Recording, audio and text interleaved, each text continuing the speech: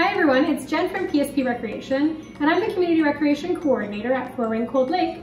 Today I'm going to show you the preschool arts and culture craft.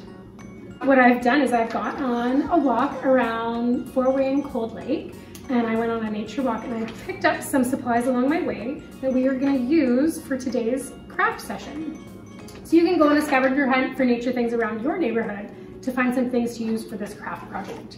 So my first craft is going to be pine cone rolling. So we're going to take a couple different pine cones and we're going to dip them in our paint, and we have picked some beautiful fall colors. And I'm just going to roll them in the paint. It's okay to get messy, it's actually really fun. And then we're going to see what kind of fun designs we can make on our paper. So I've got a few different shapes of pine cones, and what I'm going to do is I'm going to shake it and roll it around on my tray. So you might need something with a little higher of a lip, or you can even put it in a bowl and roll it around that way.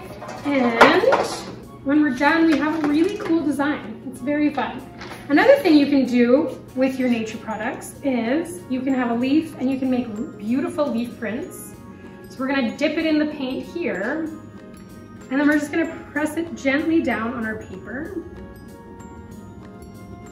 and see what kind of beautiful leaf prints we can make. I've got some longer leaves as well. Maybe I'll try an orange color.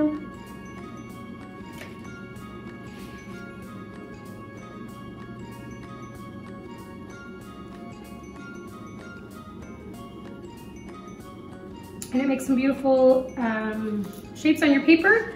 If you want, you can even make leaf creatures. So you could add things like feathers and make a bird and add some googly eyes to make it super fun. And then it turns into a really cute craft. Some other things you can do is you could just use your sticks as paintbrushes and make some fun designs, or see how you can drag things on the paper to make some other neat things.